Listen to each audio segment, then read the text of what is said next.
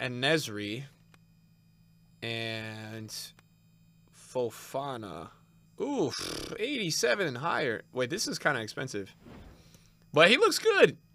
He looks good. I mean, with an upgrade, he should be very, very good. Yo, 86. For a Nesri? 3-4 with 70 passing. EA, you guys lost it, man. Yo, and Nesri should be like, whatever the cheapest 86 is, like Nabry, man. That is crazy, that price.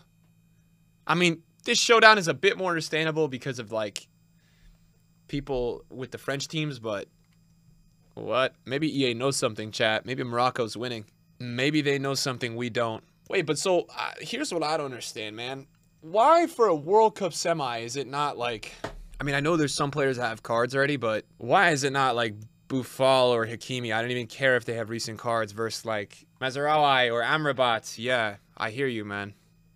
Varane, yeah, like Varane. Why is it not Varane? I don't know. Or like Bonu. That is so weird, bro.